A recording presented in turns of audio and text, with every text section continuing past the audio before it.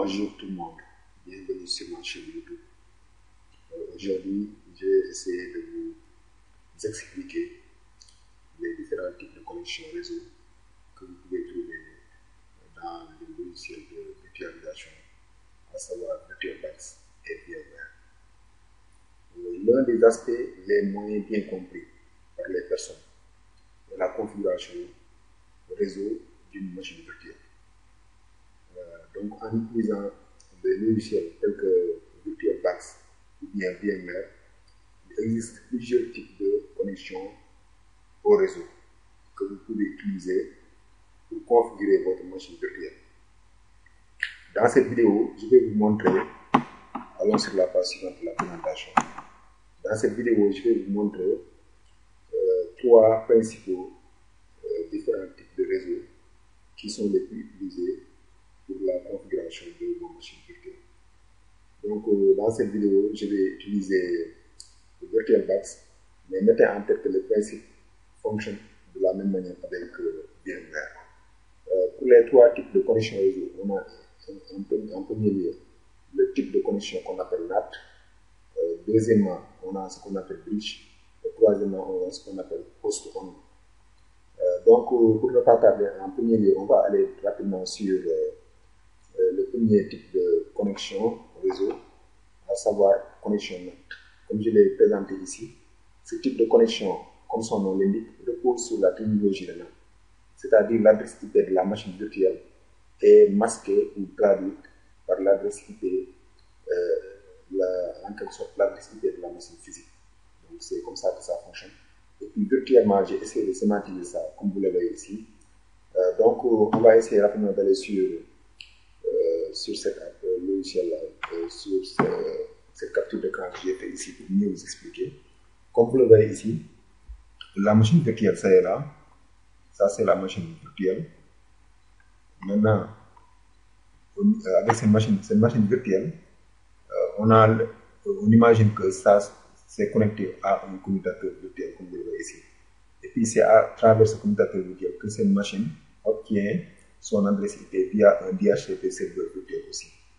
Et puis, à partir de ce DHCP serveur virtuel, la machine obtient son adresse IP.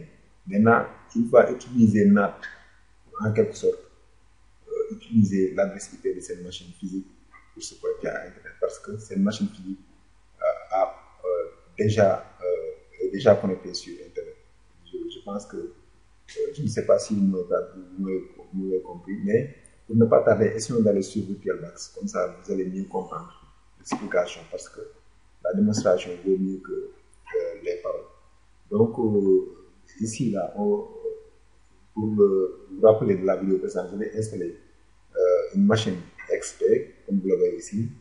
Donc, je vais essayer de venir sur XP.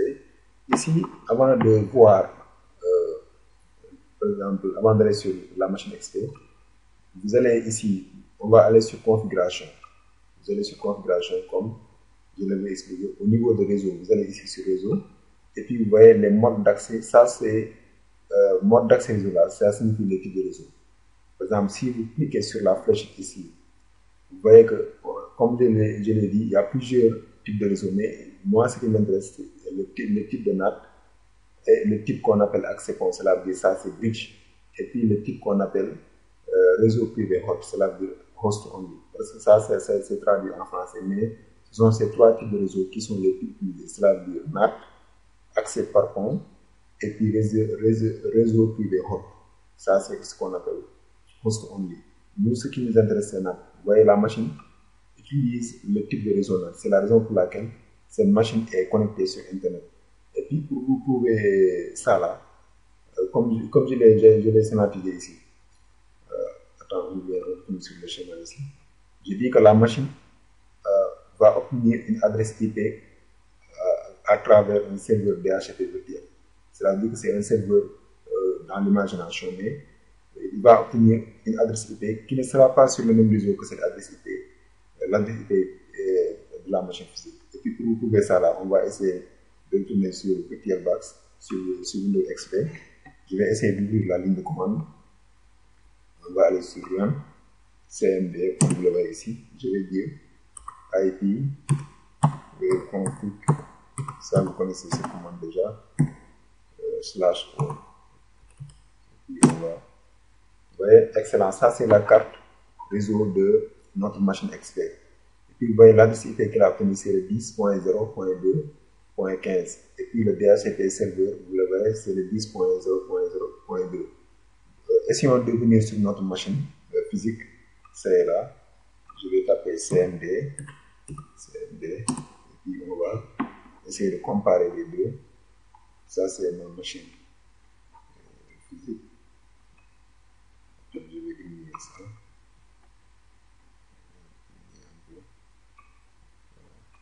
Comme ça on peut voir les deux. Je vais dire IP config slash all, comme vous le voyez ici. Et puis moi j'utilise avec ma machine physique, j'utilise la carte réseau sans fil. C'est ça que j'utilise.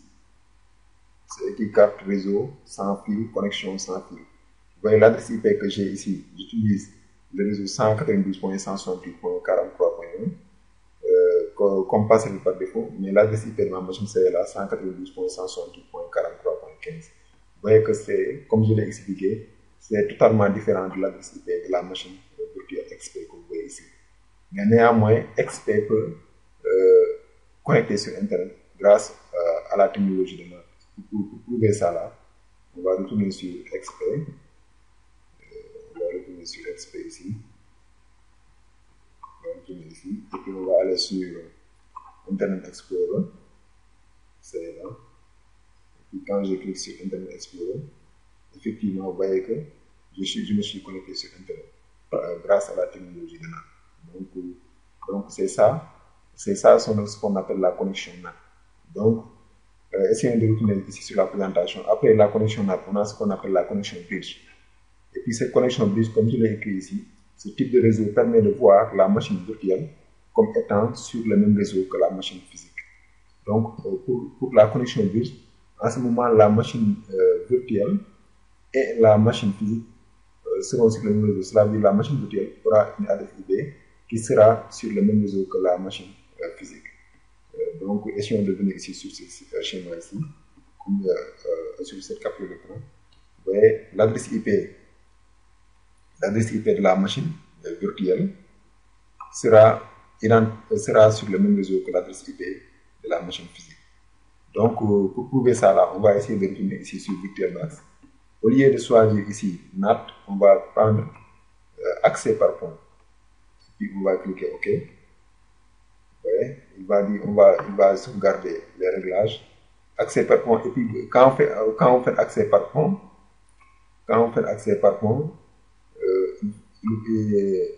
vous allez choisir la carte de réseau sur laquelle vous allez faire l'accès par point, cela veut dire le bridge. Donc ici on va essayer de retourner sur XP. On va essayer de retourner sur XP. Sur la ligne de commande ici. Et puis on va essayer de dire ip.config/all. Vous voyez, et puis excellent. Vous voyez que l'adresse IP a changé. Maintenant, il est sur le même réseau que ma machine physique, parce que ma machine physique, ça est là. Quand vous voyez, j'utilise le réseau 192.168.43.0. C'est ça que j'utilise. Donc, ils sont sur le même réseau, comme vous le voyez ici. Donc, excellent. Avec ce type de connexion aussi, qui est la connexion bus, la machine aura la possibilité aussi d'accéder à Internet parce qu'il est sur le même réseau. Il aura donc la possibilité, en quelque sorte, d'accéder sur Internet. C'est la raison pour laquelle je l'ai schématisé ici, comme vous le voyez. Mais il n'aura plus besoin du DHCP serveur virtuel. C'est pourquoi je l'ai enlevé au niveau de ce schéma. Donc, essayons d'aller rapidement sur la page suivante de la présentation pour le dernier type de connexion. C'est connexion host only. Host only, quand on fait ça là, comme je l'ai écrit ici, ce type de réseau permet à la machine virtuelle, la machine virtuelle appartient à un réseau différent de la machine physique. Et la machine virtuelle peut communiquer avec la machine physique, mais ne pourra pas se connecter à Internet. Donc, c'est ça. Pour ce genre de connexion, la machine virtuel va encore retourner vers le DHCP serveur virtuel pour obtenir une adresse IP. Maintenant, une fois qu'il obtient une adresse IP avec ce serveur virtuel, donc cette adresse, donc forcément la machine aura une adresse IP qui sera différente de l'adresse IP de la machine, qui ne sera pas sur le même réseau que l'adresse IP de la machine physique. Et puis, c'est la raison pour laquelle j'ai enlevé ici, si on retourne sur la présentation, sur cette image ici, on voit que la machine virtuelle n'aura plus la possibilité de se connecter à Internet parce qu'il n'y a plus NAT et puis il n'est pas sur le même réseau que la machine physique. Mais néanmoins, il pourra communiquer avec la machine physique grâce à ce commutateur virtuel qui les relie. Donc, c'est la raison pour laquelle il pourra communiquer avec la machine physique, mais pour l'accès à Internet, il n'y aura plus accès à Internet. Donc, il faut bien comprendre que c'est comme ça que cette connexion, ça fonctionne. Donc, pour prouver ça, là, on va essayer de retourner ici sur Virtualbox. On va aller sur configuration. On va aller sur réseau. C'est comme ça que vous faites. Au lieu de faire accès par contre, cela veut dire c'est bridge. Vous allez vous cliquer sur réseau privé hop. Ça signifie host only. Si vous utilisez Virtualbox avec la langue anglaise, au lieu d'avoir réseau privé hop ici en français, vous allez avoir host only. Donc on va cliquer là-bas, on va dire OK, il va sauvegarder. Donc quand on retourne ici sur la ligne de commande, retournons sur notre machine XP, on va retourner sur la ligne de commande, on va dire ipconfig/all, vous voyez, il faut lui donner un peu du temps. Mais normalement ça doit passer. Voilà, ça doit passer, il faut lui donner un peu du temps. Donc il va obtenir une adresse IP qui ne sera pas, il est en train de changer la configuration. On va essayer de retourner sur la ligne de commande.